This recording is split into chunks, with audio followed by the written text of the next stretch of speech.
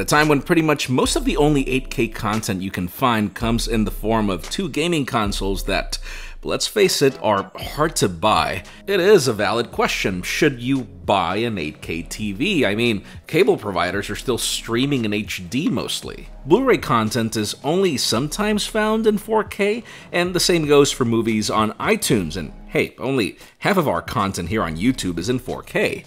The answer is actually two things. The first is that if you're like the average American that replaces their TVs every 7 to 8 years, and you bought a TV today, can you imagine the idea of remaining with full HD or 4K until 2028? And especially at a time when modern game consoles are already adopting 8K, YouTube videos, at least some of them, can now be seen in 8K, and even phones are also capable of it with the new Snapdragon chipsets. The second is that TVs are actually smarter today than they were before. So let me tell you why going future-proof is not something you should worry about anymore.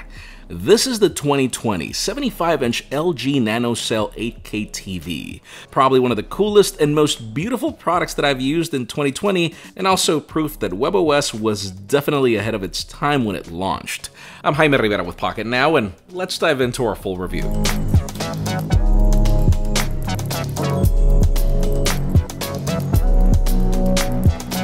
I'm not gonna lie, like many of you, I was skeptical of adopting 8K. I mean, it took me a while to adopt 4K because I feel that companies still don't give it the importance that it deserves.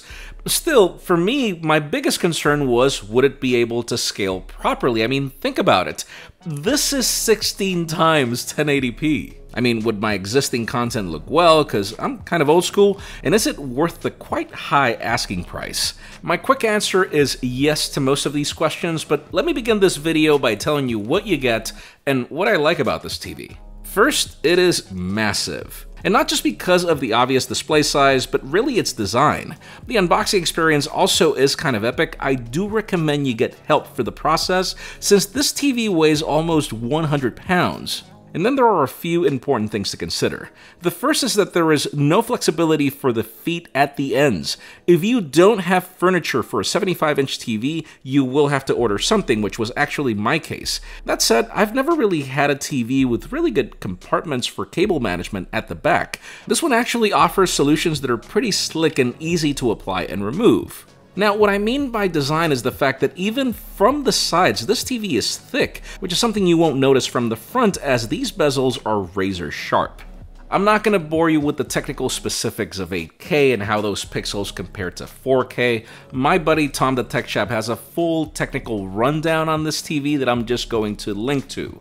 For me as a consumer, I'll tell you that this is the best experience that I've ever had with an LCD TV, and it should for its price.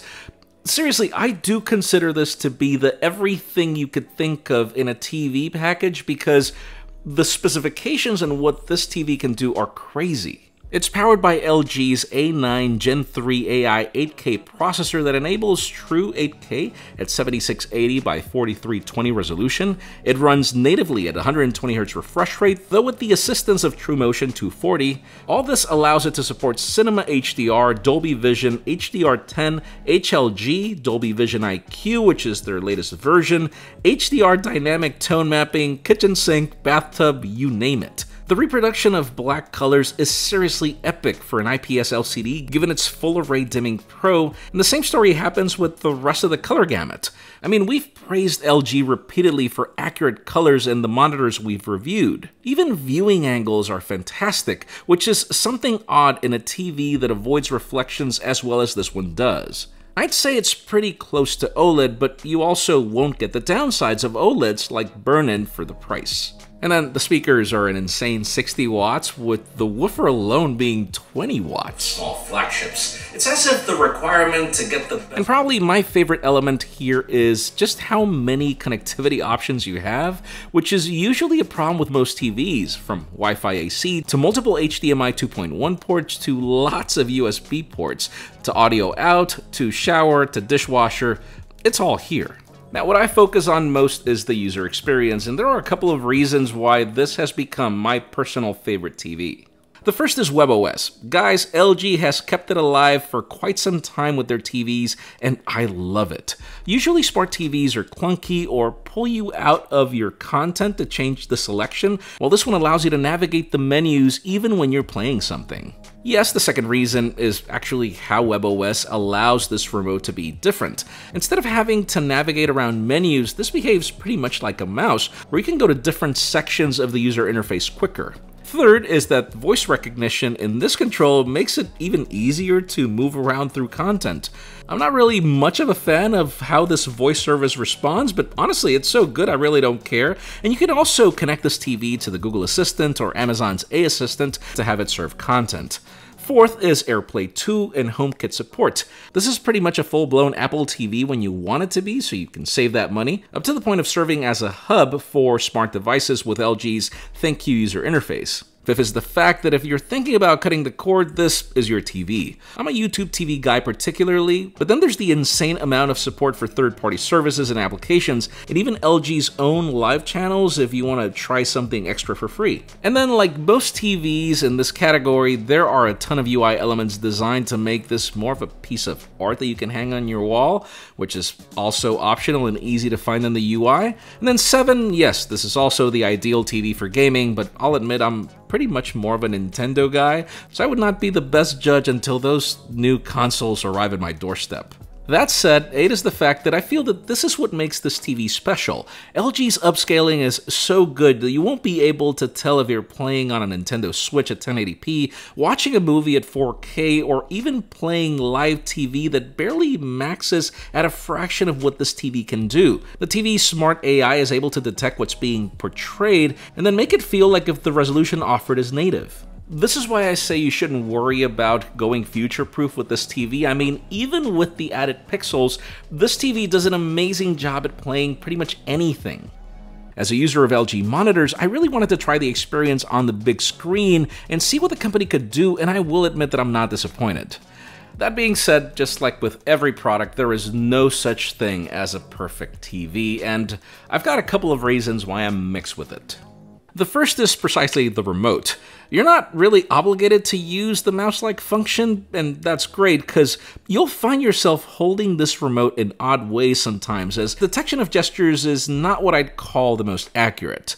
Second, and still with this remote, is just the button layout. I mean, I don't mind the shortcuts for third-party services, but having the back button so close to them has landed me on Netflix more often than I'd like. Third is that even with Google Assistant support, either I'm missing something or I just don't find a way to cast to it. It could be that AirPlay blocks it, but it's the reason I've been using Xiaomi's Mi TV Stick that gets you full-blown Android TV as an alternative as well. Fourth is that even if WebOS is my favorite user interface, it's not necessarily the best. Ever so slightly, it would get clunky, sometimes it would lose connectivity, but the reason why I'm mixed and I don't consider this something I don't like is because the amount of times it happens is very rare. And then fifth is that, well, my testing of this TV was mostly about how good it could upscale content, because aside from my footage on some Android phones or some YouTube videos, options for 8K are still limited. To conclude, let's go back to my initial premise. Should you buy an 8K TV in 2020 or 2021? And my answer remains the same. I believe you should. I mean, if you can afford a TV that already supports the latest gaming consoles, that already supports the trends of YouTube, and that can actually support what phones can do right now, which digital cameras are already starting to do in the consumer market, then why not? If it can scale your content, even if it's not 8K, in a way where you really won't be able to tell the difference, if it can also do so while providing one of the best viewing experiences I've had, and also while providing one of the smartest user interfaces I've had on a TV, the question to you is, why wouldn't you? Yes, the price is a huge hurdle, even if right now you can find crazy discounts available for this TV already. Also, do a price check and notice that 8K at 75 inches is not any cheaper than this. What I'm going to say is that I have no problem in recommending LG 75-inch 8K NanoCell. I feel that it is a really good investment, the experience has been fantastic, and if you think about it, you will be prepared for whatever trends happen within the next 7 to 8 years if you, again, follow the typical trends of how consumers buy TVs and hold on to them. Let us know what you think about this TV in the comments down below, and while you're at it, follow us on social media and subscribe to our channel for more videos like this one. Also follow me on my personal handles to see me be spoiled by this thing. Please give this video a thumbs up if you like what you saw. I'm Jaime Rivera. Thanks so much for watching. We'll see you on the next one.